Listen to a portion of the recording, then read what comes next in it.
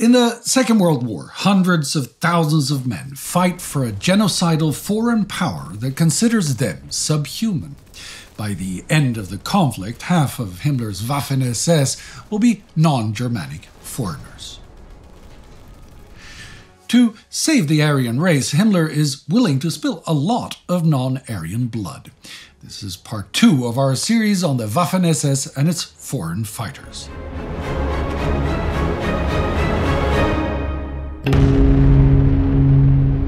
This is a special episode of War Against Humanity, a series of World War II in real time. I'm Spartacus, Olsson.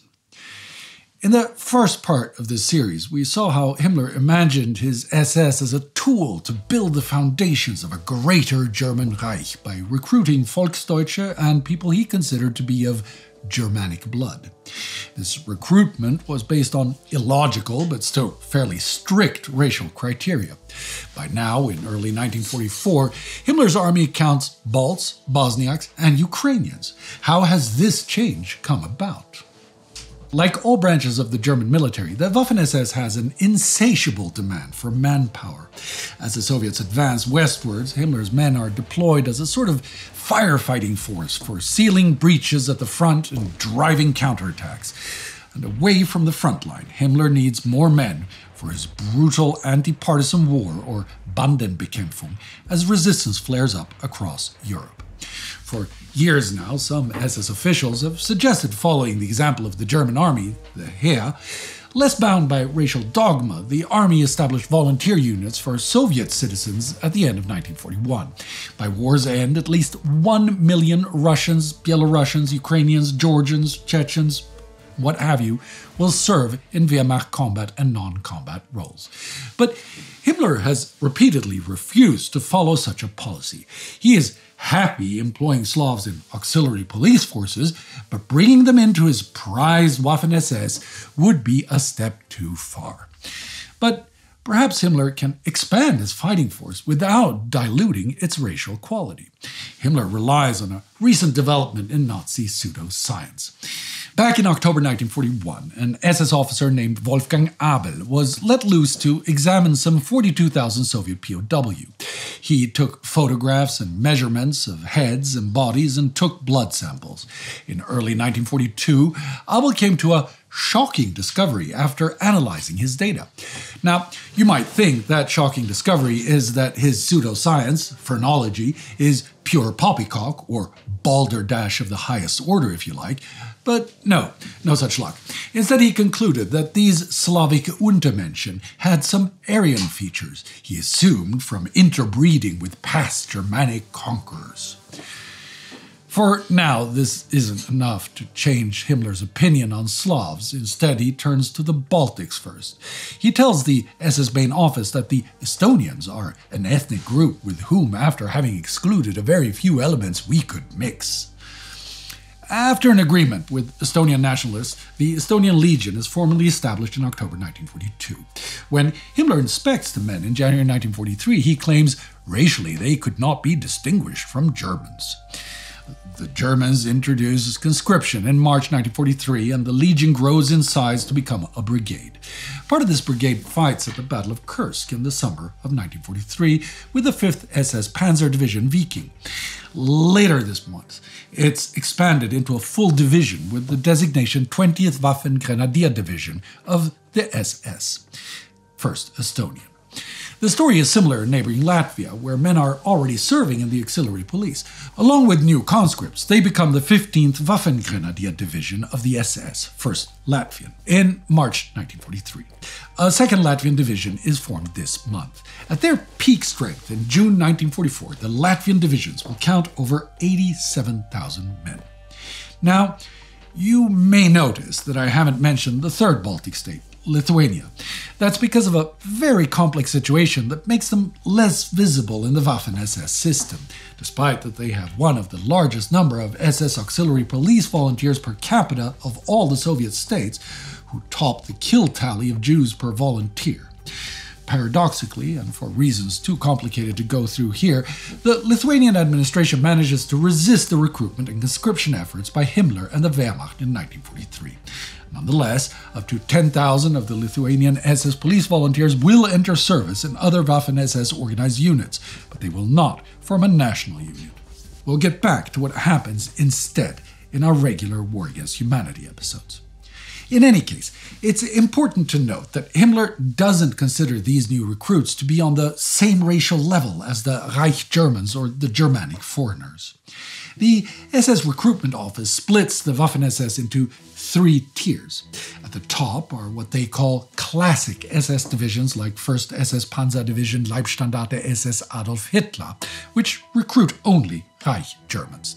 Next come the volunteer division, like the 7th SS Volunteer Mountain Division Prinz Eugen I mentioned earlier. These recruit Volksdeutsche and Germanic foreigners. In Himmler's view, the classic divisions and volunteer divisions are an integral part of the SS, but he does not consider the Latvian, Estonian, or other non-Germanics worthy of SS membership. He calls them alien ethnic groups, which we are now organizing under the command of the SS. Instead of SS divisions, they are referred to as Waffen divisions. Himmler sees these Waffen divisions sort of like a foreign legion or auxiliary force. Apart from ethnic German officers and NCOs, the men are not allowed to wear the SS SIG runes on their uniform. Instead, they wear divisional emblems. Like everything to do with Nazi administration, the system is far from consistent. Some divisions start as volunteer divisions before becoming Waffen divisions, but one constant is that the men swear loyalty to Hitler, and most of them also have the SS blood group underarm tattoo. The oath, in particular, is a source of friction. To appease nationalistic sentiment, the oaths are also mentioning the fight against Bolshevism and include some nationalistic platitudes. But what motivates the men who fight in these new Waffen divisions? In many divisions, conscripts make up the majority of recruits, but plenty of the fighters are volunteers, especially those who already served in the auxiliary police. The reasons for volunteering are complex. Latvian auxiliaries have already committed massacres of Jews and communists, and many volunteers buy into the Nazi myth of Judeo-Bolshevism. But this doesn't equal a wholehearted embrace of German rule. Most of the volunteers are nationalists. They see their service in the Waffen-SS as a continuation of their service to Latvia and a chance to perhaps secure some degree of Latvian autonomy. A Latvian colonel named Vilis Janums will tell a German colleague, "We are not Germans and we are not men of the SS. For years and with pride we had worn the Latvian uniform. As soon as this war is over, we will take off our current uniforms." Above all, the Reich is the lesser of two evils and a defense against a repeat of the brutal Soviet occupation of 1940 and 41. As one Latvian soldier will later say, most of us believed that the Germans really wanted to help us get rid of the Russian barbarians. On the other side of Europe, something even more interesting is happening. By summer 1942, the Yugoslav partisans are giving Himmler a real headache. First, he tries to solve the problem with a unit made up of Reich Germans and Volksdeutsche. The 7th SS Volunteer Mountain Division, Prinz Eugen, is sent to the region in October. But they make little progress in crushing the resistance. Some community leaders of Yugoslavia's Bosnian Muslims, or Bosniaks, have offered to form a division of their own. They believe it will win them greater autonomy from Ante Pavelić's independent state of Croatia and bring them closer to the Reich. Himmler takes them up on this, but the Bosniaks are Slavs, so why does he like this idea? Well, together with the Bosniak leaders, Himmler cooks up a fiction that Bosnian Muslims are not actually Slavic, but of Persian descent. This means that Aryan blood flows through their veins. Himmler takes the idea to Hitler, and the Führer gives his approval in February 1943. Someone else who approves of the Bosniak divisions is the Grand Mufti of Jerusalem, Amin al-Husseini. We've gotten a bio special on him, exploring how his anti-British and anti-Semitic worldview lead to his attachment to Nazi Germany. The Mufti helps with recruitment, and the division has 20,000 men by July. The majority are Bosniaks, but 20% are Catholic Croatians. Himmler adopts a neo-Ottoman aesthetic for his new unit. The division's badge is the Handschar, a traditional curved sword. This is also worn on their uniforms instead of the SS runes. A field grey fez finishes the ensemble with a red one for dress uniforms. As the Bosniaks join up in Yugoslavia, more Slavs are joining a division in Eastern Europe. That would be the 14th SS Division Galicia. This is one of the divisions that starts out as a volunteer division, but by the summer of 1944 will be redesignated a Waffen division. This division is the brainchild of Dr. Otto Gustav von Vechta, the regional governor of Galicia in occupied Poland. He has good relationships with Ukrainian nationalists, and by spring 1943, he finally convinces Himmler to bring Ukrainians into the Waffen-SS. He argues that binding them to the Reich will be essential to hold back the Soviets. Once again, Himmler goes to great lengths to pretend he isn't recruiting Slavs. Galicia was part of the Austrian Empire, so he declares that his new soldiers are of Germanic descent. The terms Ukraine and Ukrainian must not be used. The Germans have banned the Ukrainian national symbol, the trident. Instead, the division wears the regional symbol, the Galician lion. But from the start, the division takes on a Ukrainian character. Vechta enlists the help of the head of the Ukrainian Central Committee, Volodymyr Kubiovich.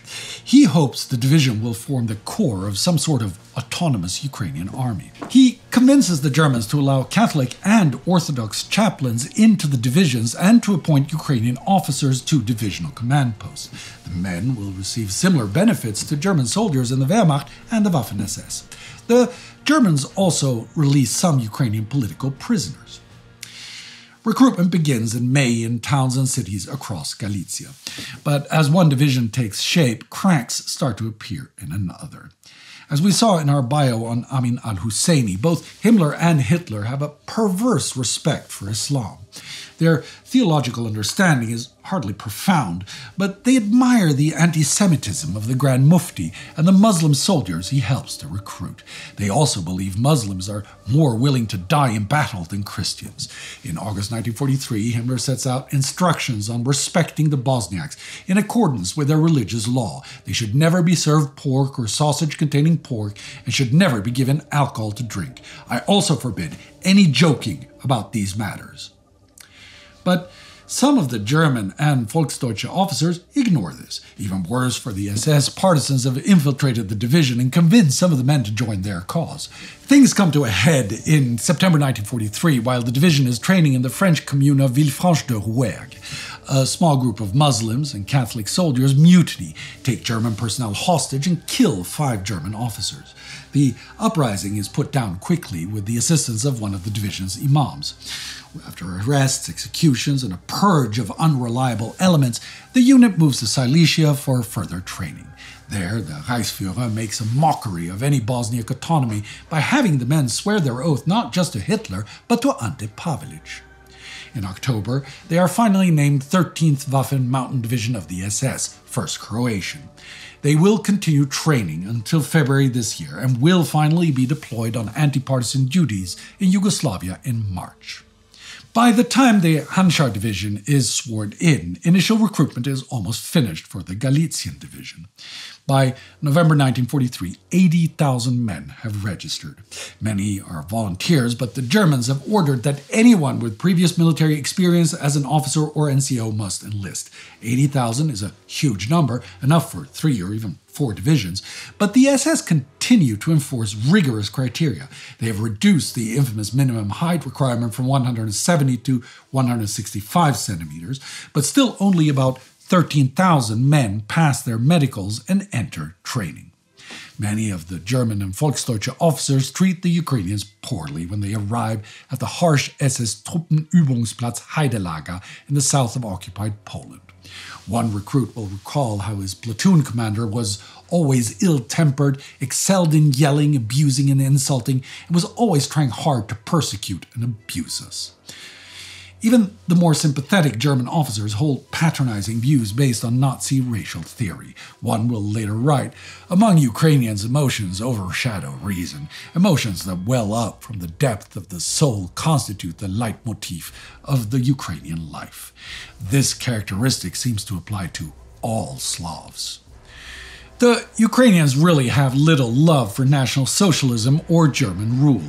Far more Ukrainians, about 4.5 million, are fighting in the Red Army against Nazism. Those who have volunteered for the Waffen-SS are nationalists above all else. They see alignment with the Germans as the only way to hold back the forces responsible for the 1930s Holodomor famine and as the best bet for some form of Ukrainian sovereignty. They never accept their designation as Galicians and infuriate their German officers by painting their barracks with the Ukrainian trident. By the time the Galician division sees battle in July, the situation for the Germans will be even more desperate than now. As the Allies advance in the East, in Italy, and soon in France, Himmler's personal power becomes ever greater. He moves closer to Hitler's side, becoming his Prince of Destruction. The Waffen-SS grows even larger. Across the remains of the Nazi Empire, there are more volunteers and even more forcibly conscripted. More men are thrown into battle to hold back the inevitable. More men will die to serve the Reichsführer and his delusions of a Germanic empire. For more on Amin al-Husseini and the Nazi relationship with Islam, click here for our bio special on him. Now, our legions, the Time Ghost Army, armed with the power of history and remembrance, are fighting everything the SS stood for. We fight for tolerance, peace, stability, and human rights by showing how we can learn from our past mistakes and successes. Join the Time Ghost Army at timeghost.tv or patreon.com. Never forget.